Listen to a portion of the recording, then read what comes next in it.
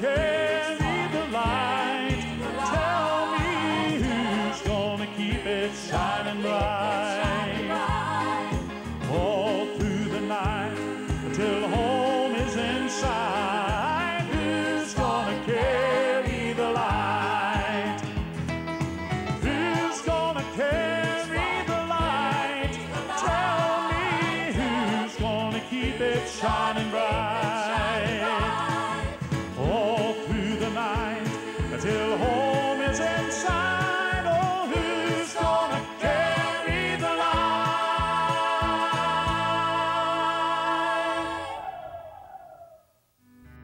Oh, to be there when the Savior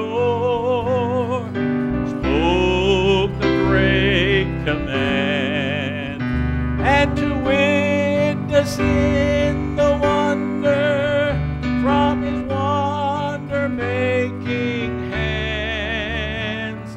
No miracle has caught my eye to cause my heart to see, but by faith I now can realize there's a miracle in me. I have never seen the thousands fed, or the blind made to see. I have never watched him raise the dead, but I know when he lifted me, there's a wonder right before my eyes, close enough to see. In my heart is where this wonder lies. There's a miracle in me. If we have the faith that's measured by the smallest mustard seed, our mountains will be mastered by the master of our need.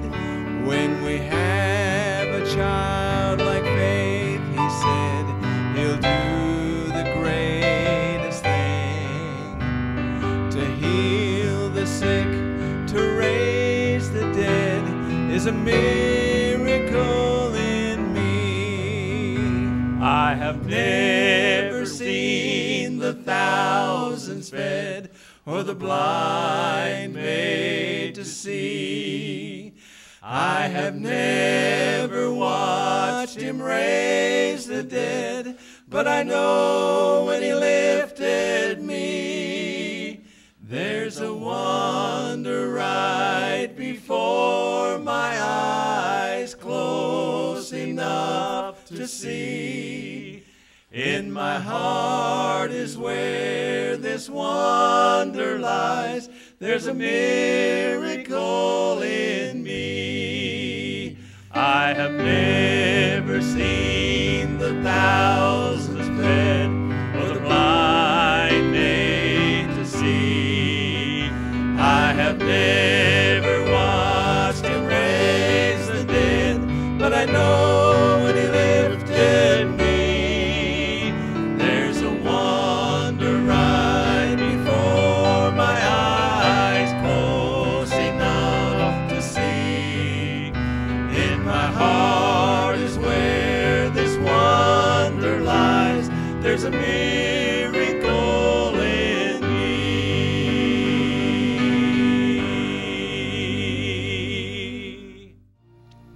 One day they nailed a carpenter to a rugged tree, thinking he would never build again.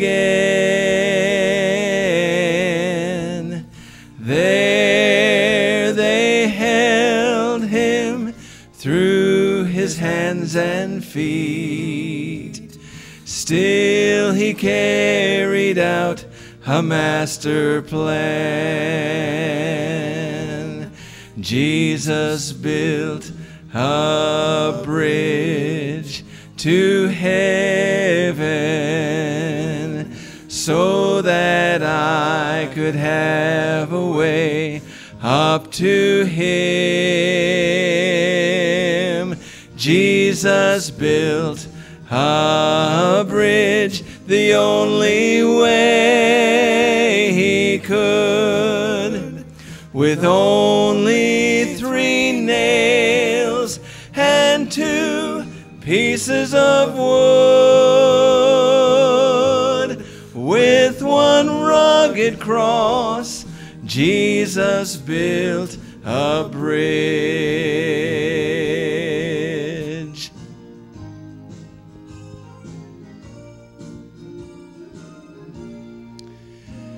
The Father looked from heaven to the world below, and saw there was no way to claim his own. So to the world his Son, the master builder, had to go, to make a way to bring God's children home. Jesus built a bridge to heaven, so that I could have a way up to him. Jesus built a bridge the only way he could, with only 3 nails and 2 pieces of wood. With 1 rugged cross, Jesus built a bridge. With only 3 nails and 2 pieces of wood, with 1 rugged cross, Jesus built a bridge.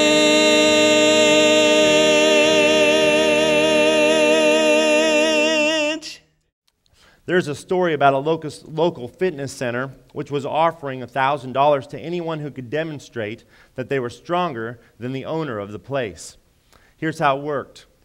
This muscle man would squeeze a lemon until all the juice ran into a glass, and then hand the lemon to the next challenger.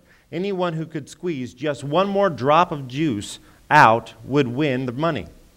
Many people tried over time, other weightlifters, construction workers, even professional wrestlers, but nobody could do it. One day, a short and skinny guy came in and signed up for the contest. After the laughter died down, the owner grabbed the lemon and squeezed away. Then he handed the wrinkled remains to the little man.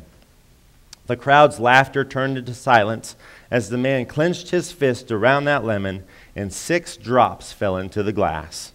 As the crowd cheered, the manager paid out the winning prize and asked the short guy what he did for a living.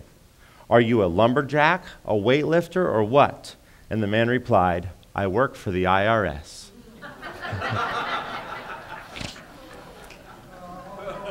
And there you go. Everybody in this room understands what just happened. You know, here's an actual letter that was received by the IRS a few years ago.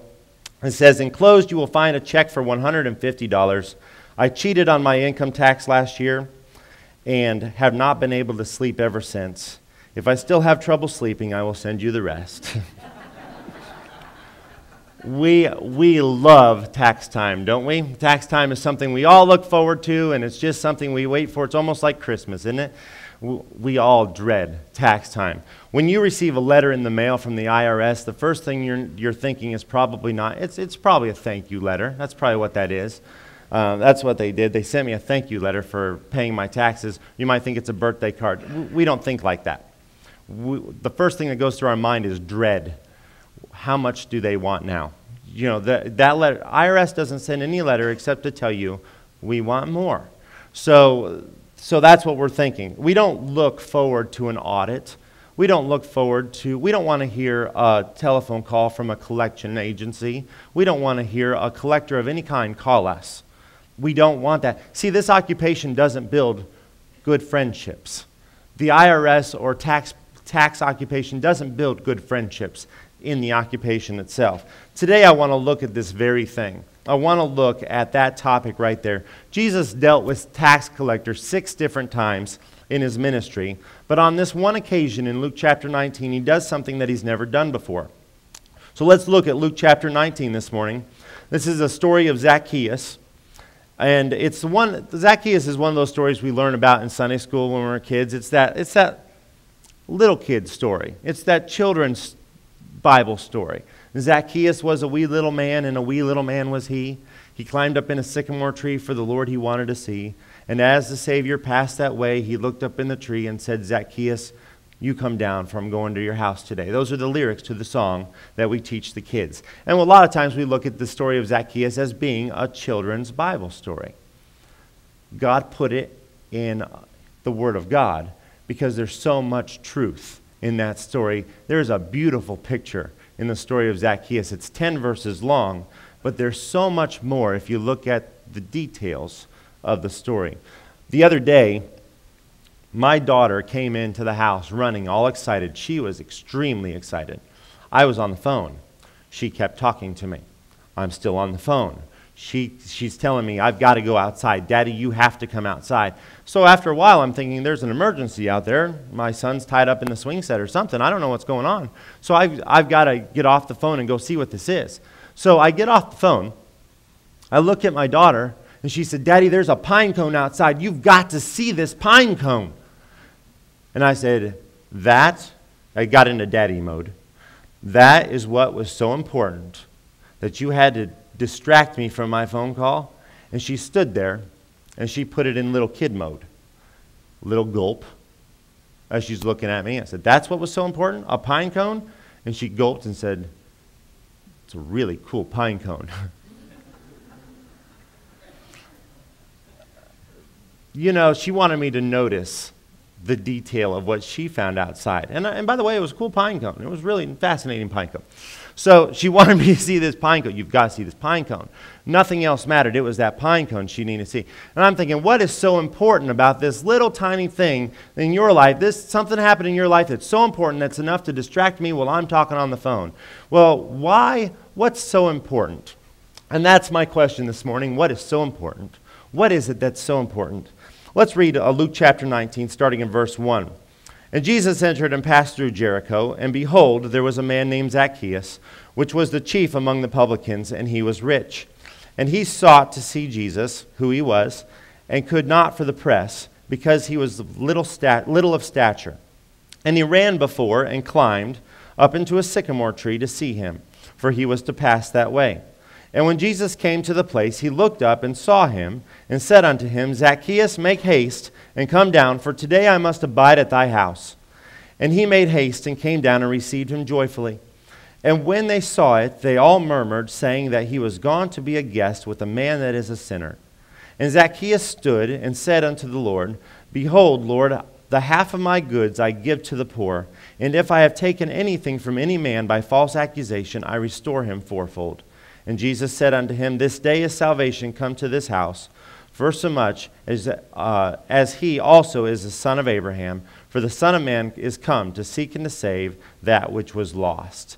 Now, a lot of times when we read the Bible, we just read the Bible. You know, there's not one time in Scripture where God tells you to read the Bible. God never told you to read the Bible. He told you to study the Bible. He told you to meditate therein day and night, but he never said just read. He wants you to dig into his word. He wants you to pull everything that you can out of his word, and he puts the details in there so you can grab them and see the truth of those details. But a lot of times we say, why all the details, God? Why all the details? Look at that passage, those 10 verses, and let's look at all those details that a lot of people would say are insignificant. It says, And Jesus entered and passed through Jericho. Nothing else is said about Jericho through the whole passage. Why tell me that you passed through Jericho? What's the significance of that? Why tell me Jericho? Why bring that up? Let's just take that out because it doesn't mean anything. Let's just take that out. And behold, there was a man named Zacchaeus, which was the chief among the publicans, and he was rich. Okay, why do we need to know the financial status of Zacchaeus? Why do we need to know his occupation? Why is that important? Now, there is something we need to know there. There was a man. So let's just keep that part in there. Let's just keep there was a man. But all these little pesky details, let's just get those out of the way so we can get the real picture of what God's trying to tell us. And a lot of times we read the Bible like that. We just skim over the details when he wants us to stop. And he sought, in verse 3 it says, and he sought to see Jesus. Now that's important right there. Zacchaeus is seeking to see Jesus. Let's keep that. And who he was, and he could not for the press because he was of little stature. Why do we need to know the height of Zacchaeus and how tall he was? Why do we need to know how many people were there and the crowd was full? Let's get those out of there. It's not important. And by the way, I hope you understand that I'm being totally sarcastic right now because every detail is important. Let's read on in verse 4. And he ran before and climbed up into a sycamore tree to see him, for he was to pass that way. Now, okay, so Zacchaeus climbed into a tree. Okay, for one, we don't need, why does he climb up in the tree? Why is that detail so important? And even deeper, why do we care what kind of tree he climbed up into? I mean, you told me he climbed up in a tree, but why tell me the kind of tree that he climbed up into? Why are the details important? So let's just go on past that. He climbed up in the sycamore tree. In verse 5, and when Jesus came to the place, he looked up and saw him and said unto him, Zacchaeus, make haste and come down, for today I must abide at thy house. And he made haste and came down and received him joyfully. Well, if we already got rid of the part about the tree, we don't need any of that he came out of the tree. So let's just take that out. And when they saw it, they murmured, saying that he was gone to be a guest with a man that is a sinner. Now, we do need that part. So far there is a man, and he's seeking to see Jesus. And we also need to know that the man is a sinner. This is that salvation picture we're always looking for in the Scriptures. There's a man seeking to see Jesus, and that man's a sinner. So let's keep all that in there. That's important stuff. And Zacchaeus stood and said unto the Lord, Behold, Lord, the half of my goods I give to the poor, and if I have taken anything from any man by false accusation, I restore him fourfold. Why do we need to know how much he gave back to the people? He gives them 4 times back what he took from them. Why is that important? Let's just take that out. It's just those pesky little details. Verse 9, and Jesus said unto him, This day is salvation come to this house, forasmuch as he also is a son of Abraham, for the Son of Man has come to seek and to save that which was lost. Now that's important. Jesus came to save this man. So if we take all the details out, this is what we're left with. Let me read it. Without all those details that seem to be in the way that don't seem to mean anything. And behold, there was a man that is a sinner, and he sought to see Jesus. And Jesus said unto him, This day is salvation come to this house, for the Son of Man is come to seek and save that which was lost. Isn't that what it's all about anyway right there? Isn't that what it's all about? That little passage that I just read to you without all those other details. Isn't that what it's all about? The details are important. God does not waste ink. He did not put them in there for us to just skim over and see a nice story. It paints a pretty picture. We see a little man climbing a tree and, oh, look at that, it's so nice. No, he put those details in there for a reason. It's so important. Every detail that God puts in the Bible is so important, and I want to talk about those details. Why is it so important? What is so important to bring up all those details? Let's pray. Dear Heavenly Father, I do pray this morning that your words are heard, that as we're listening to the Word of God. I pray that my words are not heard, but that yours are. And Lord, I pray that if there is anything that's in the way in our life, the details that we accept in our own life, but they keep us from getting close to you, I pray that we will get those removed this morning. Please show us the magnificent grace of your salvation this morning. In Jesus' name, amen. Let's look at that first verse, that little verse that seems to be it's not significant at all. Verse 1, and Jesus entered and passed through Jericho. Jericho is not mentioned anymore in this passage, these 10 verses. Jericho is not mentioned again. Why tell me you're passing through Jericho? It seems like a little insignificant detail. Now, if you know me, you know that I like to read the Bible detail by detail, not chapter by chapter. And it takes a long, long, long time to read the Bible that way because I get stuck a lot when I read the Bible because I ask God, why did you mention that? Because there's got to be a reason. So I like to pull out the details. I love to dig into the Word of God, and I encourage you to do the same. It's an amazing book. God wrote an amazing book for us. So you should look at the details because there's so much in there. But he says he passed through Jericho that day. It doesn't seem to be a very exciting verse. But why does God tell us he passed through Jericho? Now, if you look at the setting of Jesus' ministry, we see here that Jesus is headed for Jerusalem. He's leaving his ministry, his earthly ministry behind, and he's heading for the cross in a few days. Now, he has to head through Jericho up to Jerusalem for Passover.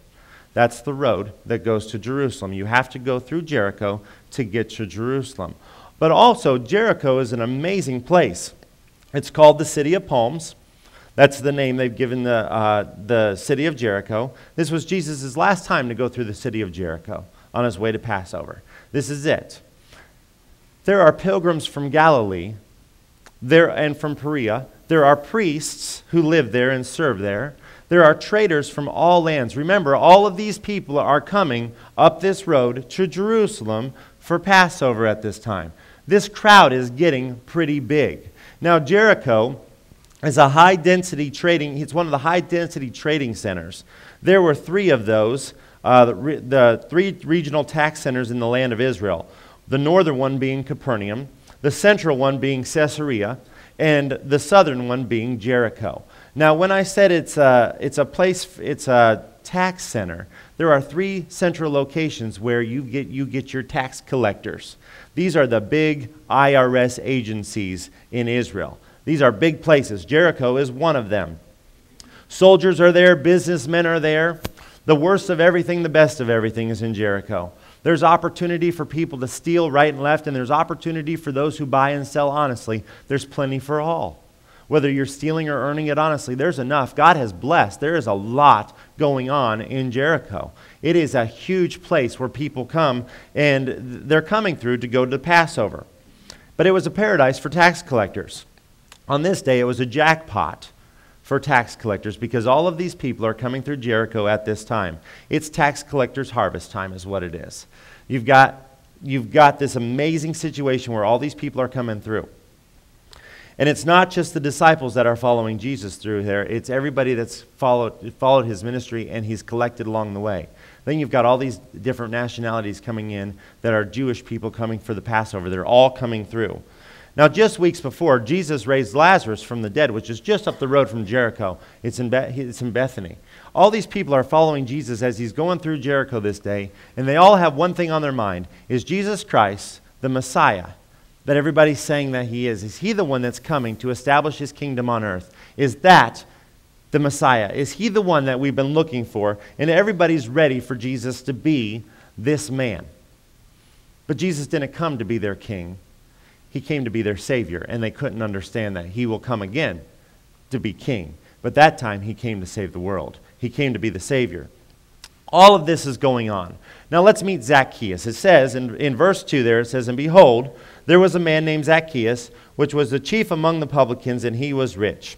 In order to have a tax franchise, you had to buy it from Rome. So if you were a Jew and you bought a tax franchise from Rome, you are now a traitor to the Jewish people. You're taxing the Jewish people for Roman gain. You are collecting money from them to go over here and give it to Rome. So you are not a friend of the Jews. Zacchaeus is a Jew. He's in the family of Abraham. He's in the line of Abraham. He is a Jew. But what he has decided to do is take up an occupation of being a tax collector. Rome would set a certain amount of tax the tax gatherer had to pay. Now, whatever else you collected, you could keep for yourself. So these tax collectors would go out and say, you have to give this much money. Now, maybe Rome is asking for $10, but you can say we need $50. Now, they'll pay $50. Rome gets the $10, and you are $40 richer. And that's what these tax collectors did. It was the perfect formula for corruption. That's what these tax collectors were all about. And there were many ways to tax people, and the people had no idea what they were supposed to pay. They would pay, as people came through, they would tax them for every wheel that was on their cart, where they were pulling their produce through town. They could tax them for every wheel on the cart. They could tax them for every piece of produce in the cart. They could tax them for every animal that was there pulling the cart. They could tax them for anything they wanted to. There was just a certain amount that had to go to Rome. Everything else they could keep themselves. Tax collectors were hated by the Jews, and you can understand why. But also they could not attend the synagogues. Now this is something, as I was studying, it was an interesting thing. The Jewish tax collector was not allowed to attend the synagogue. And I did not know that. Why couldn't you go to the synagogue as a tax collector? It's because they see them as unclean. And anybody that would come in contact with them would be polluted also. So they see these people as sinners, because what they're doing is they're using what they have to take the well-being of another person's life away from them. They are hurting another person just for personal gain. And a lot of times in the Bible, it would put these two categories together. When it says sinner, it's talking about the same kind of people that would use themselves to get money from other people. Prostitution would fall into that category, where they would use what they had to take the money or the livelihood from another person. And that would fall under the category of sinners. But the tax collectors were always called publicans. How many times do you recognize this phrase? Do you recognize this phrase that we hear over and over in the Bible? And he sat with publicans and sinners. They categorized these people as their own group. They could not come to the synagogue. They couldn't worship God. They were in their own category over here, rejected, unclean, and polluted. And that is where Zacchaeus is. So many times we even see Jesus being called a friend of publicans and sinners because he sat with them. And in a reality, they thought that he represented Satan. They thought Jesus Christ represented Satan because he spent so much time with the people that they thought belonged to Satan. Remember when they say he must be of Beelzebub? They talked about Jesus. Yes, he must be from Satan. Why? Because he spends all the time with the people that we categorize as people from Satan. So you can see what's happening here. Zacchaeus, the name Zacchaeus means innocent, pure, and righteous. Everything he is not. Okay, that's what Zacchaeus means. But why tell us the name of Zacchaeus? Why give us his name? And this is interesting. You know, we see Paul was beheaded. Everybody knows that Paul was beheaded at the end of his ministry. We do not find that in Scripture. We find that in church history. When we go back in church history, we see that. It doesn't mention that in the Word of God, but to follow church history back, we see what happened to Paul. He was beheaded. Peter was crucified on a cross upside down. We know that's true because we follow church history and we see when that happened, even though it's not recorded in the Word of God. Why did God give us the name Zacchaeus? Why was it important? The truth is he only named 2 tax collectors in all the Bible. One was Matthew. How he saved Matthew and Matthew became an apostle. The only other tax collector that was ever mentioned by name in the Bible was Zacchaeus. Why tell us his name? It is Clement of Alexandria, one of the church fathers, who says that this man Zacchaeus became a very prominent Christian leader and ended up a pastor of the church in Caesarea, later to be succeeded by none other than Cornelius the centurion. Why mention Zacchaeus' name? Because his life was completely transformed that day. And if you follow history, you can see Zacchaeus wasn't a tax collector, got saved and became a tax collector. He was a tax collector that got saved and started pointing the world to Jesus Christ, the one that saved him. Zacchaeus, why do we have his name? Because when you read a little farther, you find out what God did with this man's life. And it is important that we know that because Zacchaeus became a very, very honest man of God. From a bad life, he became a very honest man of God. Nonetheless, he was a commissioner of taxes. That means he was on the top of the pyramid. He was at the top of the pile. Anybody that would take taxes under Zacchaeus, he was the chief of the tax collectors in Jericho. So any tax collectors that were under him had to give him a piece of the pie, whatever they got. So it mentions that Zacchaeus is rich. And when it says rich, they mean he was loaded. He is rich. He has no need for anything. He is rich. He's at the top of the pile. So God tells us where Jesus is that day. He's in Jericho. We've painted a picture there. Jericho. We've got Jericho. It's a place where all the people are coming. We've got the tax collectors sitting in Jericho, ready to pounce on all these people that are coming through. So they despise these tax collectors. And then we see by name, there is a man named Zacchaeus, and he cannot get to Jesus because he's short. He's a short man. Let's look at the sinner. Let's look at the sinner. These are people that everybody wanted to avoid. Let's look at the sinful lifestyle of Zacchaeus. He couldn't get away from the idea that he was a sinner who destroyed other people's lives to get to where he was. And Zacchaeus realized that. Because look at verse 3 with me. It says, and he sought to see Jesus. And that's not where it stops. It says he sought to see Jesus, who he was. He didn't just want to see Jesus. He wanted to know more about Jesus, who he was. And he couldn't get to him because of the press. And he was little of stature. He couldn't get through that crowd. He's a short man standing behind a crowd of people, and there were hundreds of people on that street. He could not get to Jesus. He was guilty of sin, and he knew it. And there was only one person that he heard of that could ever forgive that kind of a debt. And Zacchaeus understood what debt was all about. And he knew he had a debt. He knew he was a sinner. He couldn't even get close to God. He couldn't even get to the temple if he wanted to. He couldn't get to the synagogue. Zacchaeus is lost, and it all hits him. There's not enough money in the world to bring me joy. I can't get enough personal gain to give me peace in my heart. But I have heard stories about this Jesus. He heals the blind, makes the blind see, he makes the lame walk. And just 2 weeks ago, up in Bethany, he raised a man from the dead. And he says he forgives people of their sins, and people say, only God can forgive you of your sins. And Jesus says, you let your sins be forgiven thee. Jesus is the one that says he can forgive sins. I want to know who this guy is. So Zacchaeus really wants to know who he is. But Zacchaeus has two problems. Remember, he's in a crowd of hundreds of people, and he's short. He can't get to Christ. The second problem he has is spiritual. Our sins keep us from Christ. Our sins keep us from God. Zacchaeus cannot get to Jesus Christ. Why? Because of all the repercussions of all the sins that he's ever committed are standing right in front of him. All those people that he hurt, all those people that he robbed are standing between him and Jesus Christ, and he can't get to Jesus Christ. And that's the same situation we were in. We couldn't get to God because of our sins. Our sins separate us from God.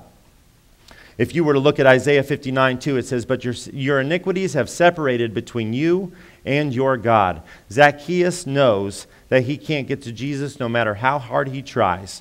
And he probably got a few accidental elbows as he was trying to get to Jesus. All these people hate Zacchaeus. So he probably got that occasional, oops, sorry, Zacchaeus. You know, they despise this guy. They hate Zacchaeus. He can't do anything. But he had to see who he was. And we know he was desperate because look at his actions. Remember, he is a dignitary of Rome, okay? They are sophisticated people. They have an image that they have to maintain. They are sophisticated. They don't seem out of control. They have complete control.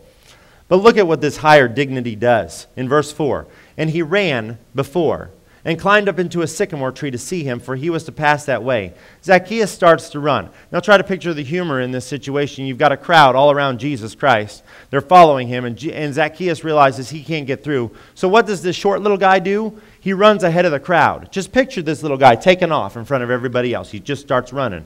That's not your typical dignitary way of doing things. But he just takes off running.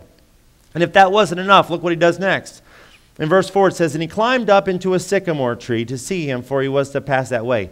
This little guy just takes off running down the street and starts climbing trees.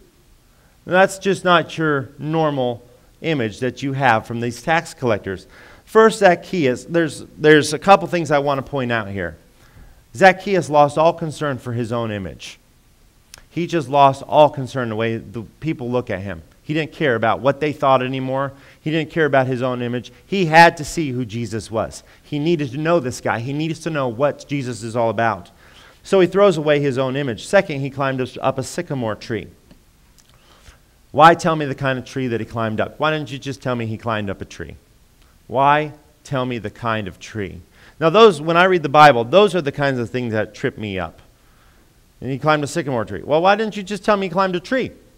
Why tell me what kind? A sycamore tree, and this is fascinating to me, a sycamore tree was also referred to as the hypocrite tree. Now, get ready to open this tree up here, and let's look what's inside of it, this image that God displays for us. It's also called the hypocrite tree. It's a kind of a fig tree, but its fruits are inferior to a fig tree's fruit, okay?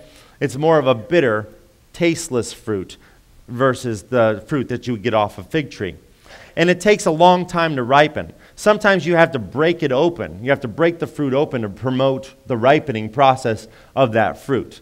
Now the tree is a perfect example of Zacchaeus' life. He climbs up into a sycamore tree. The fig tree, what does God use the fig tree as an example for? All throughout the Bible. The nation of Israel is the fig tree. The sycamore tree is the hypocrite tree. It is a fig tree. But it's like a hypocrite compared to the normal fig tree. They both produce figs, but one is inferior to the other. That's why they called it the hypocrite tree. Yes, it's a fig tree, but something's not right about it. It's inferior to the fig tree. So they call it the hypocrite tree. Zacchaeus is a true Israelite, which is always symbolized by a fig tree.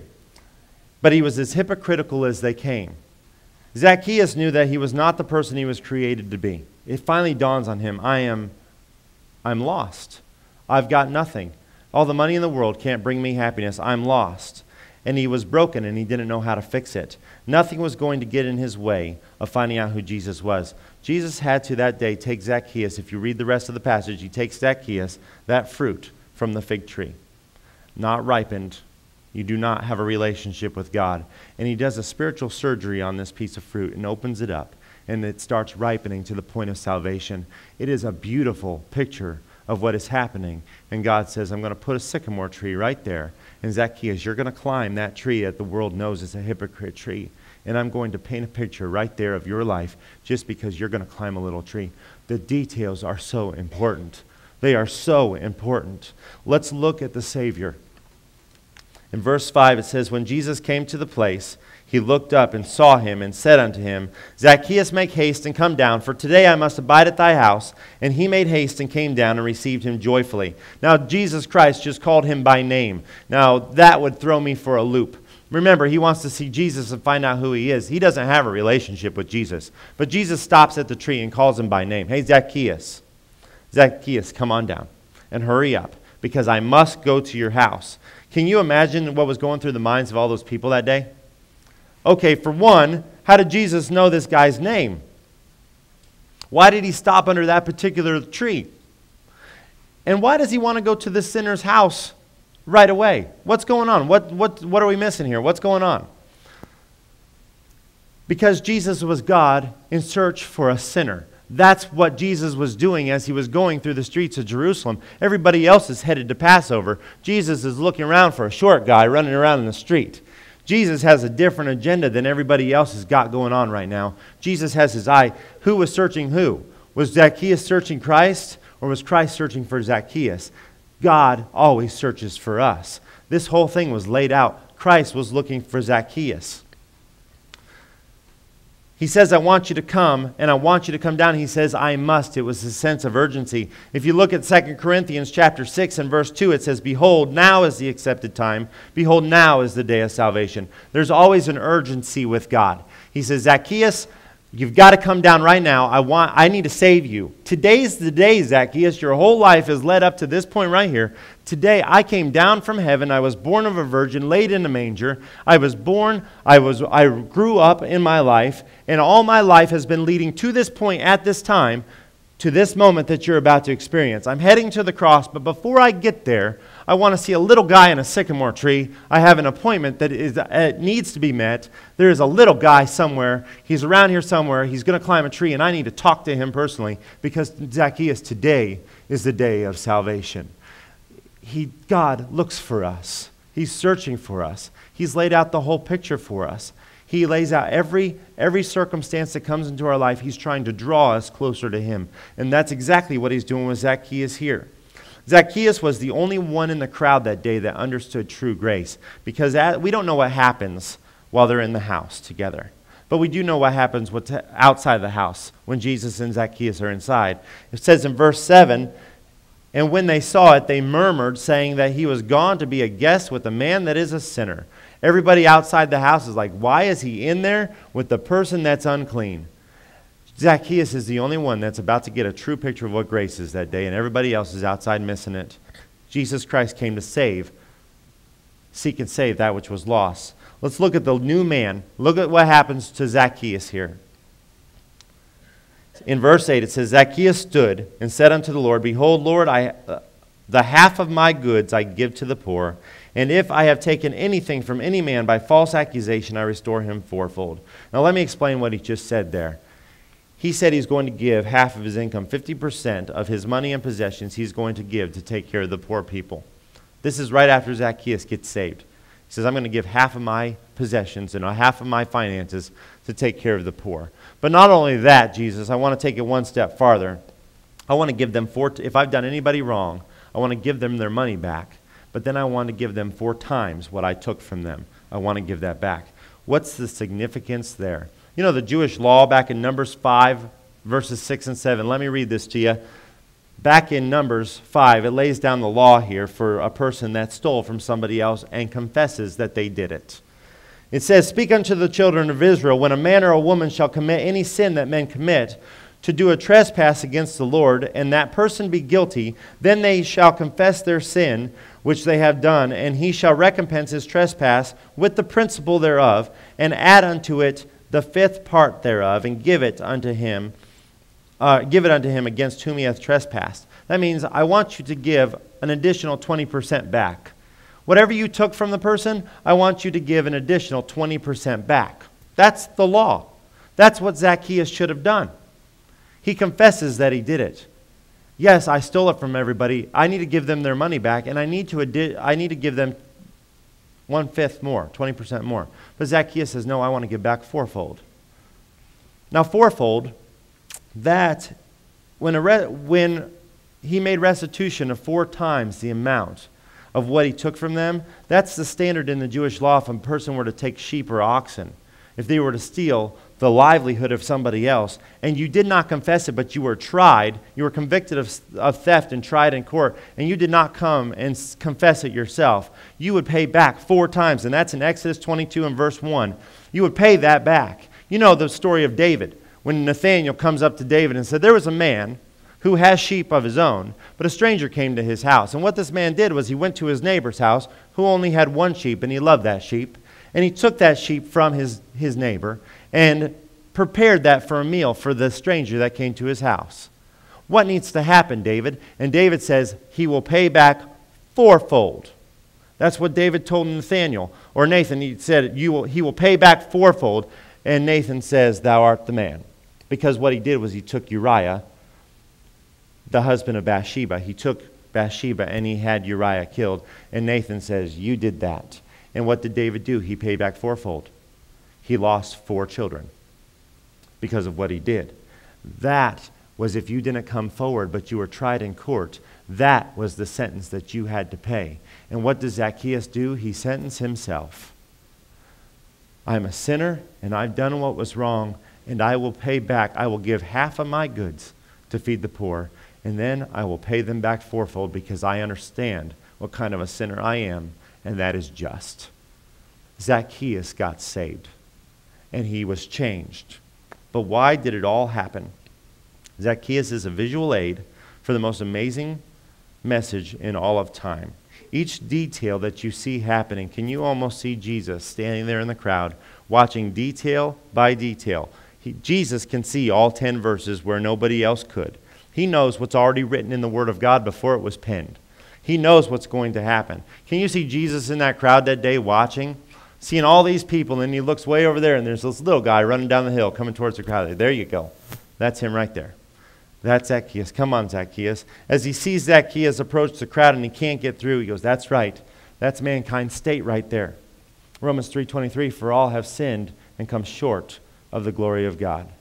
That is a picture of mankind. You cannot get to Jesus Christ because of the consequences of all the sin that's in between you and him.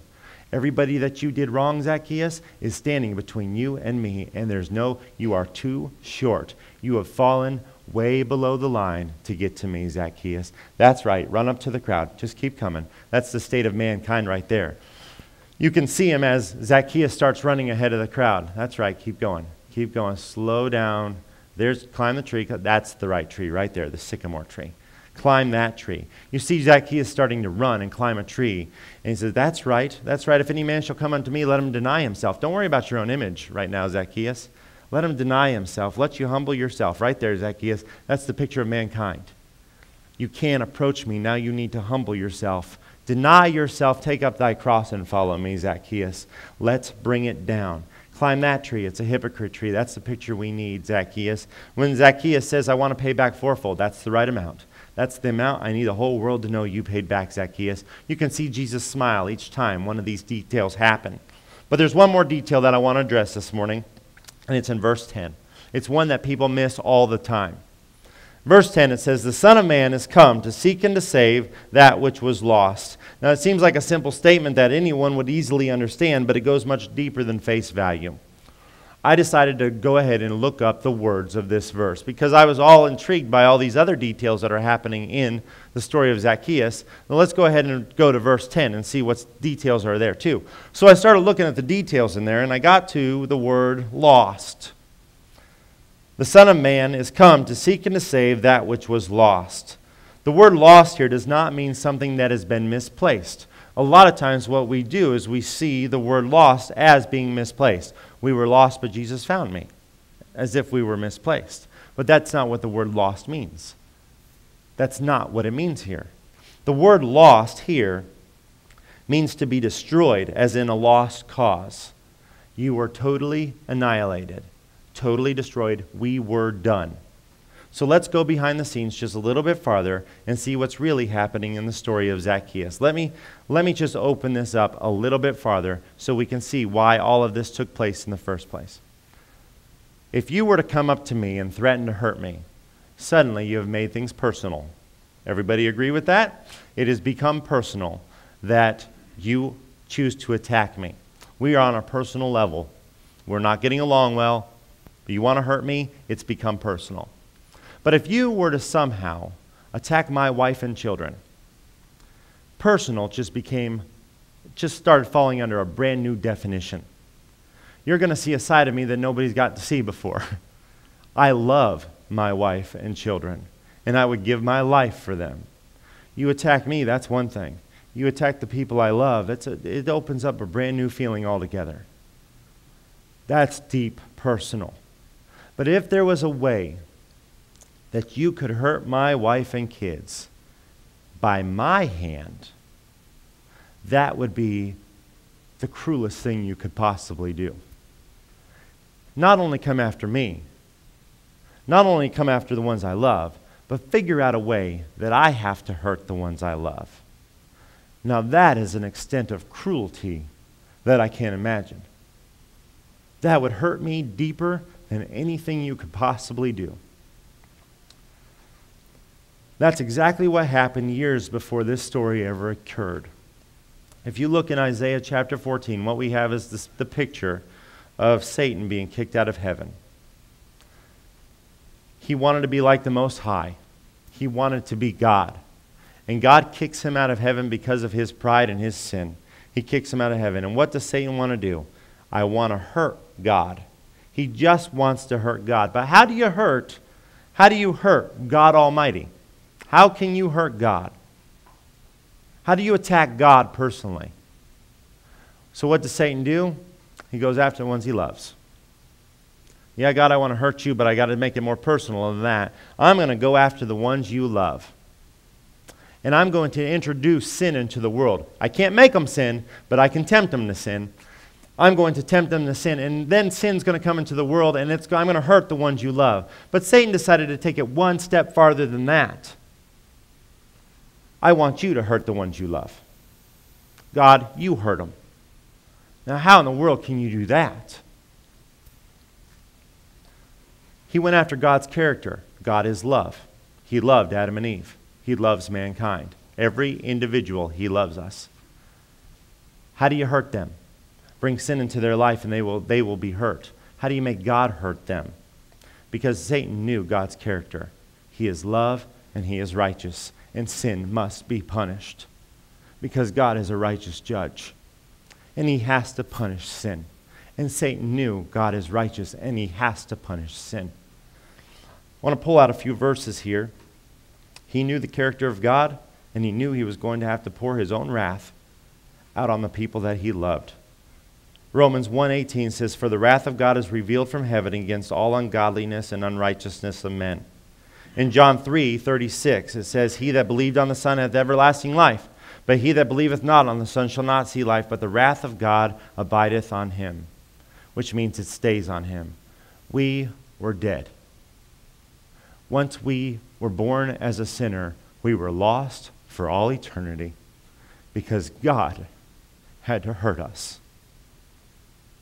When you were saved, you were not saved from hell. You were saved from the wrath of God. Open that up for a second and look at that. God knew he was going to have to judge you. He knew he was going to have to judge you and punish you by his own hand. He knew he was going to have to do that to the people that he loved. This is where love crashes through Satan's plan altogether. And it's displayed in the most sacrificial action that heaven or earth has ever known. God poured his wrath out on his own Son. The wrath of God was coming for you and me. Satan not only hurt God, he hurt the ones he loved. And then he says, God, you hurt them with your own hand. You pour your own wrath out on your own children or on your own creation. You judge them. Now Satan only has to step out of the picture and let what he knows is going to happen, happen. God hurt them. I don't only want to hurt them, I want you to hurt them. Pour your wrath out on your own children or on your own creation. We're children of God once we get saved. We're creation of God from the start. Pour your own wrath out on them. Well, Romans 5:8 says, "But God commendeth his love towards us, in that while we were yet sinners, Christ died for us. Much more then, being now justified by his blood, we shall be saved from wrath through him." It says we are saved from wrath, not saved from hell. Hell is an attribute of that wrath. But he says God had to hurt you. God had to judge you righteously because sin and God cannot go together. The crime has to be punished. And God was going to have to pour his own wrath out on you and on me. And Jesus Christ says, wait, I want to stand in front of the very vehicle I am driving. My wrath, God's wrath is coming your way, and I'd like to be the one to stand in front of it. And God poured his own wrath out on his own Son. 1 Thessalonians 5:9 says, "For God hath not appointed us to wrath, but to obtain salvation by our Lord Jesus Christ." He stood in front of his own wrath. And God poured his own wrath out on his own Son. Zacchaeus understood there was no way for him to get to God.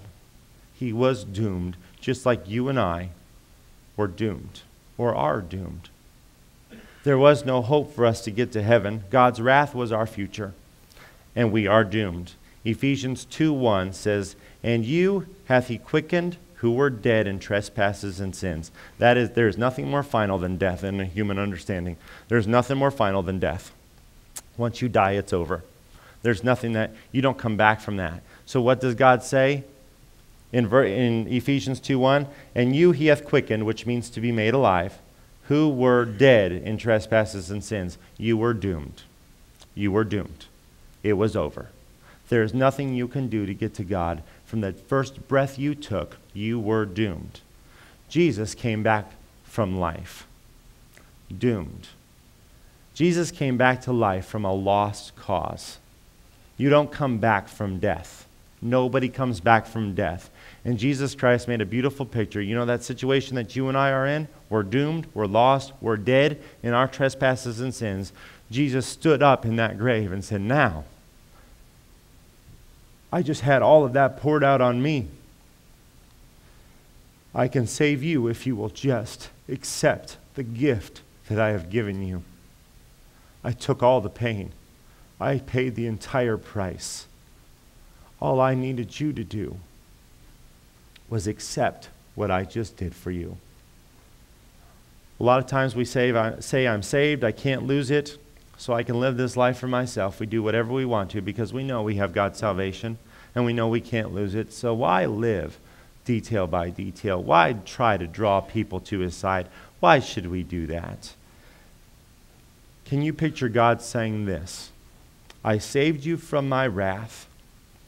I poured it on my own Son. What did you do with that? Because one day we are going to stand in front of him. And that's basically what he's going to tell us. I saved you from my own wrath, and I poured it all on him who didn't deserve any of it.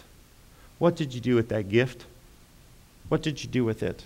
Zacchaeus came standing face to face with the one who was about to jump in front of the bullet for him, and he understood the grace of God in a way that we have a hard time comprehending. The word lost. It was over. We were doomed. We were done. But Jesus Christ allowed the wrath of God to be poured on him, and he took your place, and he took my place. What an amazing gift of God. What are you going to do with it, Christian? Are you living a life to let the other people out there know that are not saved, they're still lost? Are you living a life to let them know the wrath of God was your state also? And now you're living a life in fourfold back to them.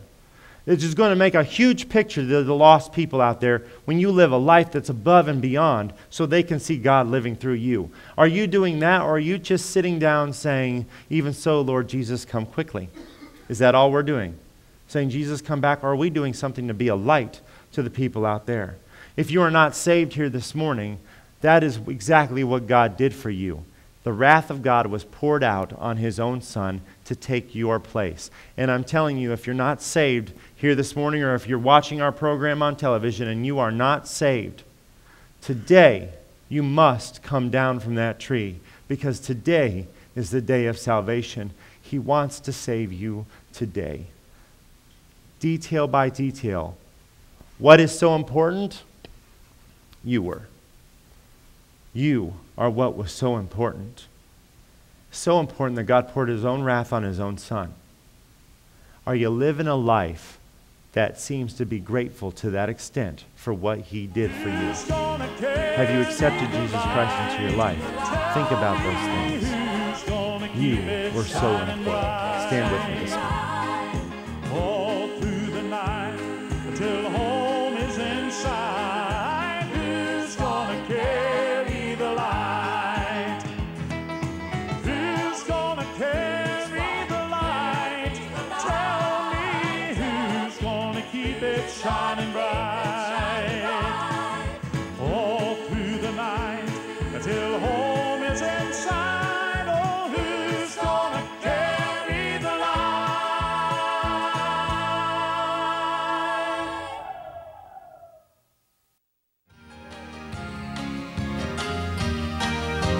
We read about the prodigal son who left his father's home, and with his wealth seeking earthly fame, the world he did roam. Soon he had lost everything that he had, and with the swine he had to feed. So he went back to his father's house and cried, Lord, have mercy on me. Oh Lord, my Lord, Lord, have mercy on me. Oh Lord, my Lord, hear my humble plea. I've been so weak, I've been a foolish man. Somehow, Lord, I know you'll understand. Oh Lord, my Lord, Lord, have mercy on me.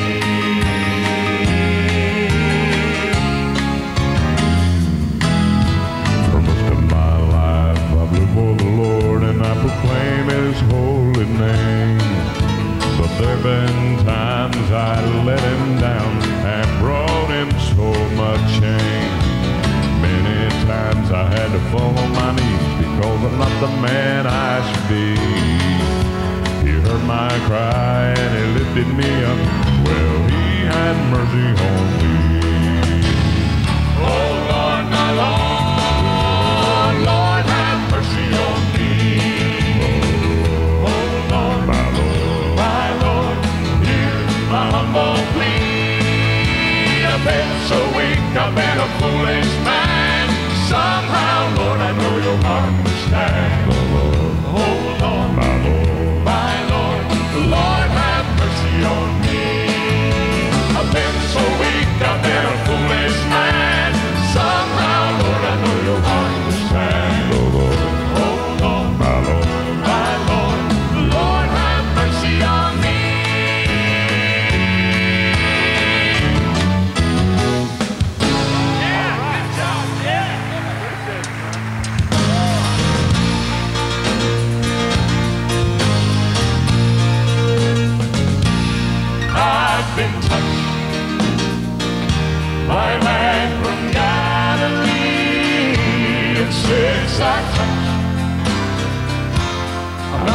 the same. Oh no, His blood has washed my sins away.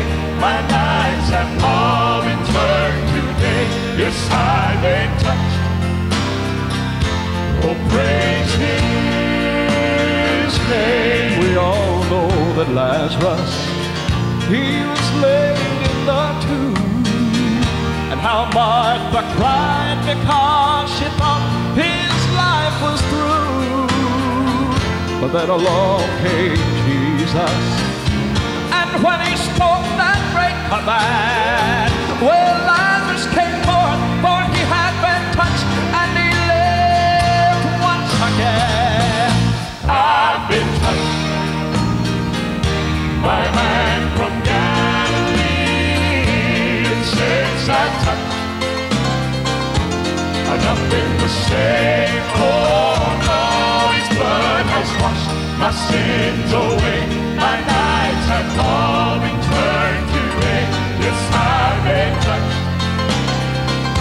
Oh, praise His name. On the day of Pentecost, gathered in one accord, His disciples were kneeling there.